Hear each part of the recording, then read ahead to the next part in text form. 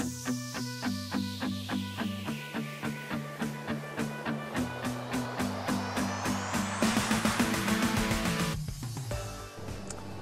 welcome back. In this video I'm going to go through how to now assemble your train. You've got all the pieces done, it's ready to put it together. We've got Inventor opened up. I'm going to go to Bradley Tech, Assembly now, Inches. Create. First thing we're going to do is pull out or bring in our train body. So I'm going to go to Place.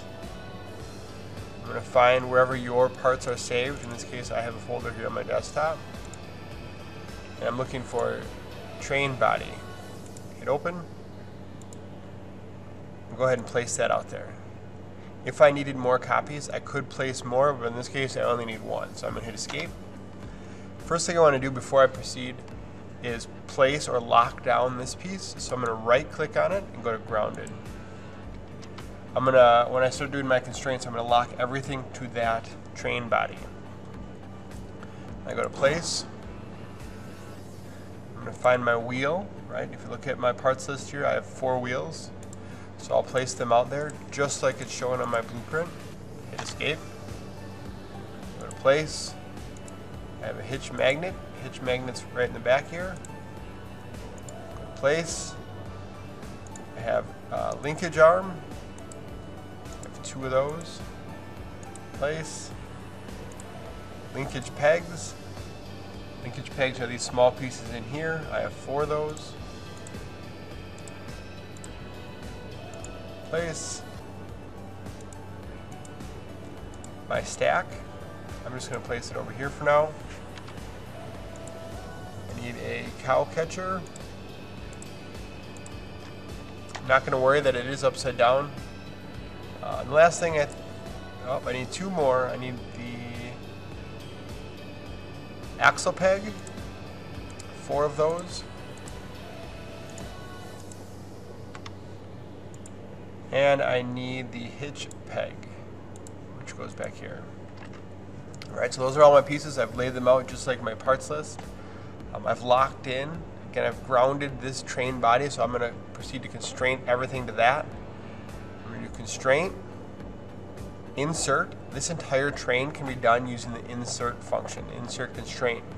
Right? Everything is round, so we're going to snap the circular objects into the hole. I'm going to click Constraint. First thing I'm doing is doing the wheels. Right? The wheels, even though this is backwards, I need the peg to be sticking out. Right? When I click the inside of my wheel, this round surface here, this hole, and I click this hole on the train, you'll notice that it did flip for me. And I'm going to hit Apply. I'll do the same thing on this side.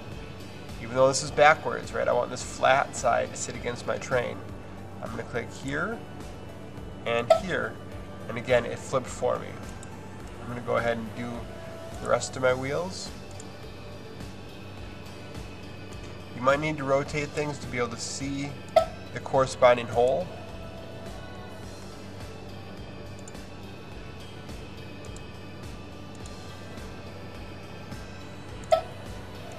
Apply. So those are all my wheels. They're all locked in place. If I hit cancel here and I try to click on one of these and drag it, it should spin freely.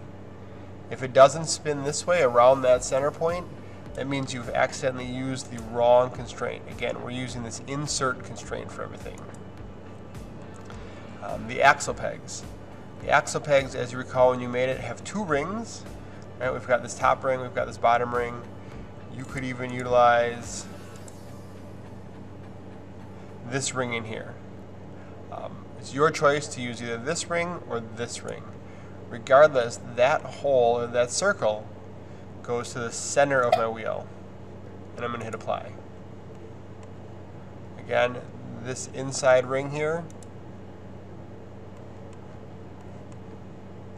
to this outside ring on your wheel. Rotate it around and do the other side.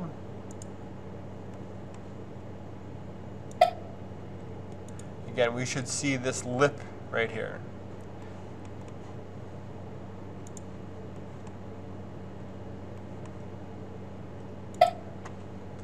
hit apply. All right, next up I'll look at these linkage arms. Again, constraint, insert. These holes are going to go over the pegs that you developed on your wheel. All right, so I'll click on this side, and I want it, this is the top of my peg, I want it to sit flush against my wheel, and I'll hit apply. If I hit cancel right now, everything moves. My job now is to attach this inside, constraint, insert.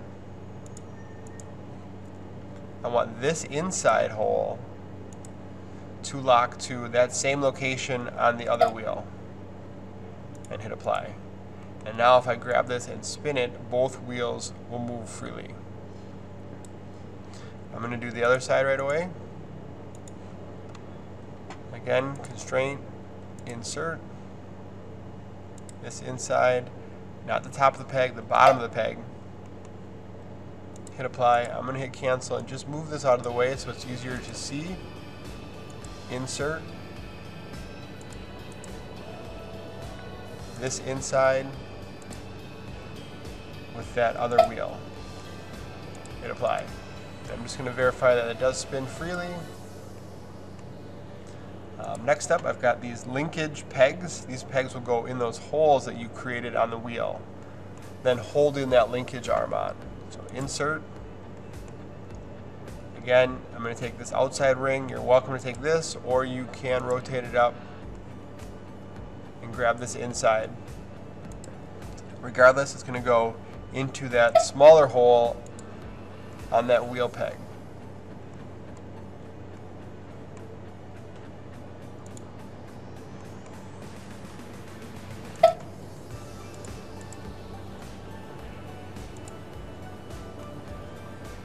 Constraint, insert.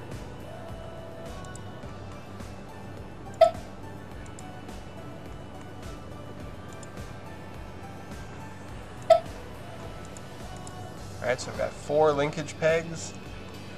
Now my wheel assembly is done.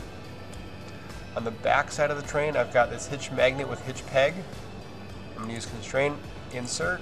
I'm going to take this peg, this ring here, and snap it to the ring of that magnet. And then the ring on this magnet will line up to the hole in the back of your train. Hit apply. 2 more pieces. The stack is going to go in this hole. Constraint, insert.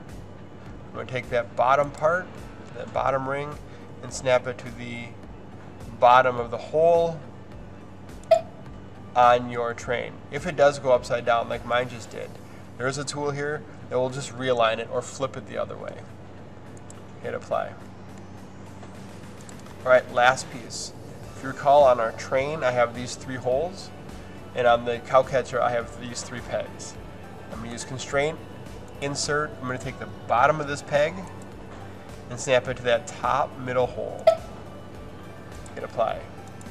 Now what I'm going to do is rotate it so that I am able to see that other peg as well as at least one of the other holes that it goes into. Right? So constraint, insert.